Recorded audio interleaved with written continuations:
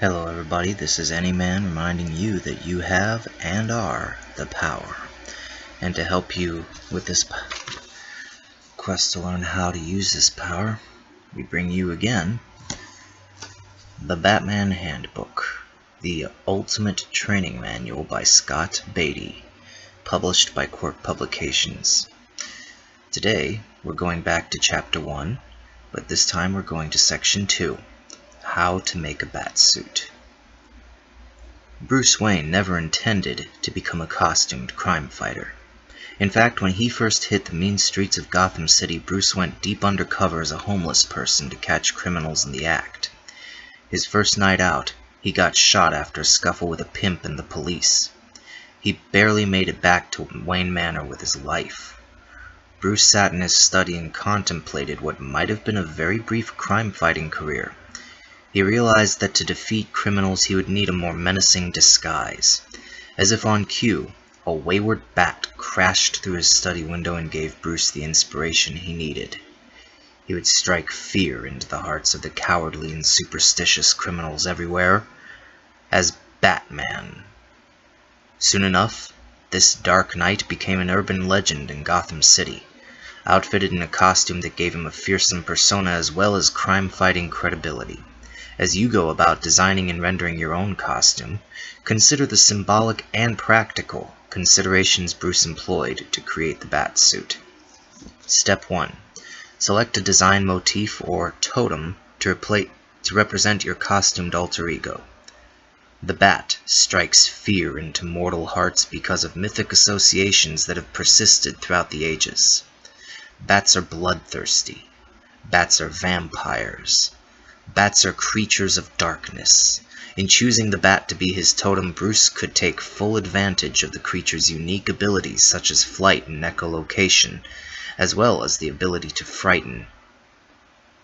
If instead of a bat, a flittering moth had flown through his study window, Bruce might not have found such a perfectly suited inspiration.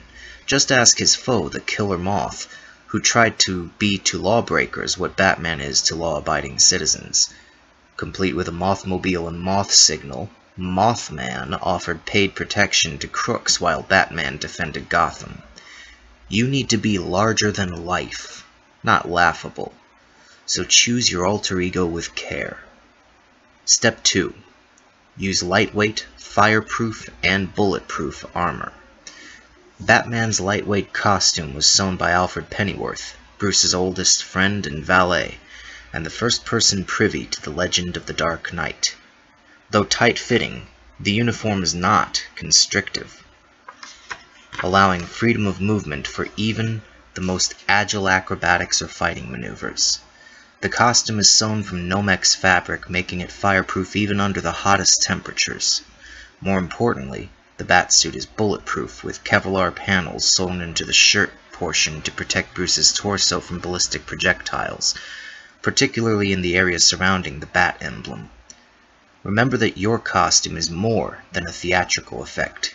Its utilitarian components will help to ensure that you make more than a one-night stand against the forces of evil.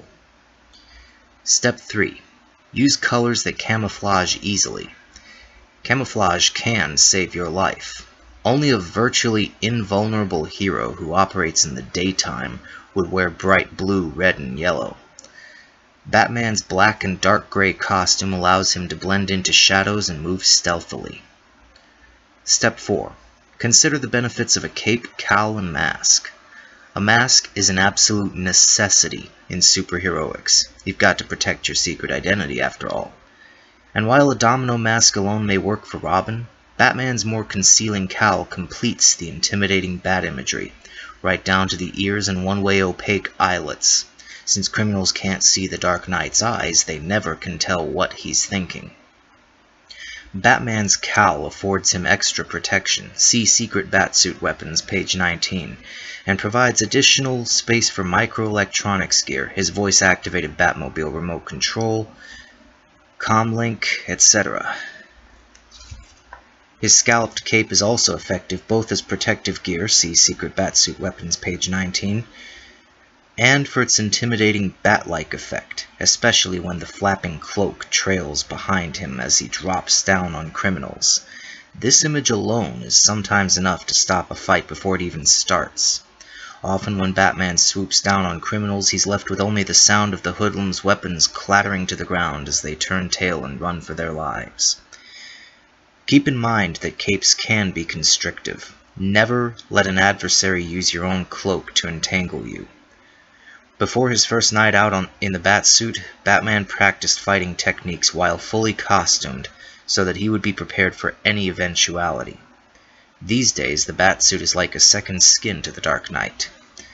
The Batsuit schematic includes a high-gain microwave antenna in the left bat ear, a Kevlar-reinforced cowl, a wireless, voice-activated Batmobile remote control mechanism in the cowl where the throat is, Nomex fire-resistant fabric, his utility belt, knuckle pouches packed with lead shot in his gloves, steel-toed climbing boots, and his scalloped cape has weighted tips for offensive purposes. Step 5. Wear gloves and boots for protection, security, and traction. Batman's gloves and boots aren't just bold fashion statements. His gloves ensure that he never leaves behind fingerprints that would tip off the GCPD to his identity as Bruce Wayne. Batman's gloves are also customized with an integral ascender rail attached in each palm to aid climbing up or rappelling down the sheer sides of buildings with jump lines. Packing small pockets over each knuckle with lead shot adds a certain extra heft to the Caped Crusader's powerful punches. Batman's boots are lightweight but reinforced with steel toes for delivering devastating kicks. The soles are made from thermally stable rubberized material and designed just like climbing boots with split ASIM slingshot heels for maximum flex. The gloves and boots integrate Nomex material for additional fireproofing. Step 6. Store your tools in your utility belt, not in compartments hidden around your body. The Dark Knight keeps most of the tools of his trade in his utility belt, although these are supplemented by tricks hidden throughout his costume. See opposite page. Keep your most vital utilities close to the belt, where they are more reliably accessible and useful, especially when you find yourself trussed up by a foe. Batman is committed to memory the location of each high-tech gadget in his utility belt so that he can retrieve a batarang or rebreather without looking. If a belt isn't your style, consider the benefits of using a utility bandolier or the like. Bat symbolism. Why would Batman emblazon a bat symbol within a bright yellow oval across his chest, when such a style choice flies in the face of stealth? The answer is simple. It's a target. Before he bulletproofed his cowl, the Dark Knight wanted to draw attention away from his face and head by having gunmen aim at his chest and torso, which were layered with projectile-resistant Kevlar panels sewn into the batsuit. Better that he take a shot to these well-protected areas than risk ending his crime-fighting career with just one well-aimed or even errant slug. Now that he employs his Kevlar crash helmet cowl, Batman has abandoned the yellow oval in favor of the single defining bat silhouette, the sight of which is often enough to make a goon drop his gun before ever firing off a single shot. Secret Batsuit weapons.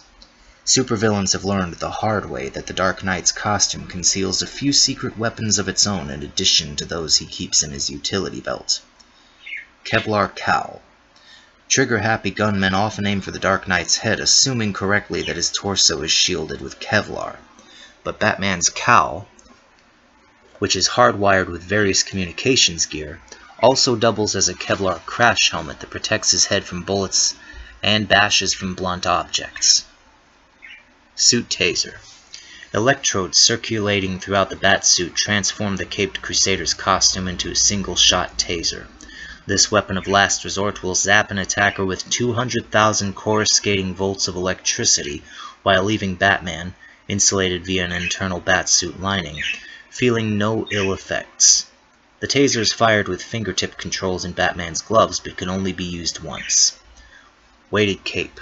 Sewn from Nomex fire-retardant fabric, the Dark Knight's cape has weighted tips in each scalloped point. Batman thus can remove it to shield an innocent victim from flames, or to knock a foe senseless by whipping around the weighted tips. Utility Belt Self-Destruct Mechanism. Did you know that Batman's utility belt features a digital locking mechanism? Well, neither do his enemies. If the belt is removed without its user entering the proper security code, it will self-destruct on the spot, thereby preventing the Dark Knight's technology from falling into enemy hands. Alternate Batsuits. Through the years, Batman has donned special Batsuits outfitted for unique adventures. Some are strange.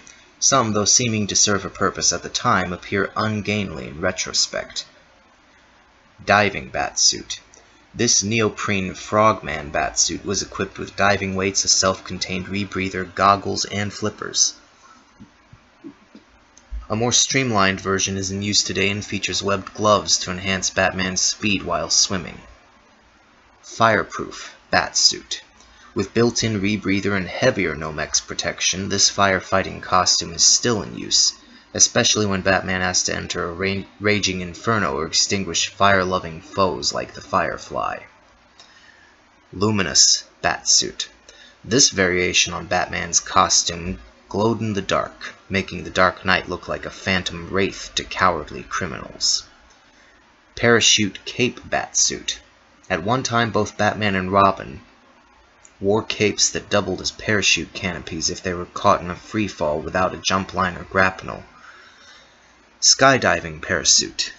Similar to a military HAPS, high-altitude precision parachute system, Batman's Nomex skydiving rig protects him from extreme cold during jumps and includes an illuminated altimeter, portable oxygen pack, and stealth parachute canopy that is virtually invisible from the ground.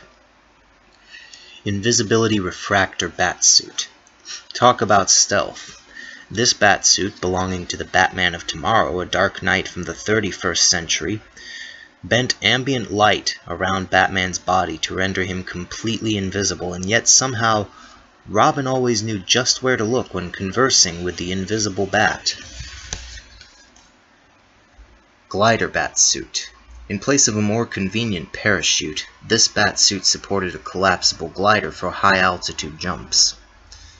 Bat Snowsuit. For wintry weather, or Arctic manhunts, this bulky batsuit was camouflaged snowy white and included internal dynamos to heat the costume in sub-zero temperatures. Newer versions have kept the camo, but now adopt the aerodynamic and thermally insulated bodysuit designs worn by champion skiers and speed skaters. Lifesaver Batsuit. Buoyant in water. This inflatable batsuit could also be removed and used to create a Batman decoy. Bat Spacesuit. Heated or air-conditioned depending on the environment, this costume protected the Dark Knight from the unforgiving atmosphere of outer space. A spare is kept in the Justice League of America's Watchtower headquarters on the moon. Robin's Foam Batsuit. The Boy Wonder once impersonated his mentor by donning a foam exocostume. The exterior is molded to Batman's size, but its interior cavity fit Robin perfectly. Instead of a standard bat symbol, this batsuit featured a red-breasted Robin symbol that hinted at the true identity of the wearer. Azrael's Batsuit. After Bane broke Batman's back, Jean-Paul Vallée, aka Azrael, took up the mantle of the Dark Knight for a tumultuous time. The System, an ancient mix of physical and mental conditioning that made Jean-Paul into a fierce warrior, enabled the young man to update the batsuit into a more fearsome costume through two distinct alterations. The suit increased the emphasis on body armor, and traded Batman's traditional cowl for a high-tech helmet whose visage betrayed no emotion. Batman's gloves also became claw-like gauntlets that fired volleys of razor-sharp batarangs from launchers worn on Jean-Paul's forearms. And so, we finish this second part to this first chapter. Personally, I would say that the theatrics are best saved for after information gathering has been completed. But even then, you really don't need theatrics. Consider which is more threatening, the specter of a supernatural villain that you may or may not believe in, who haunts just the night, one that you know you can stay away from and thus commit your crimes undetected by, if you plan accordingly, or someone who could be anyone, anywhere, at any time, doing anything. Someone you can't target for fear that you might target a potential customer or a government agent in disguise. Someone you'd rather not cross because you don't know if it's just one person or if it's several. Someone who could be as close as your own lover or as distant as an immigrant from a foreign land. Someone who could even be you yourself. Of course, all the tools and gadgets and tricks are nice to have, but really, what is the point of keeping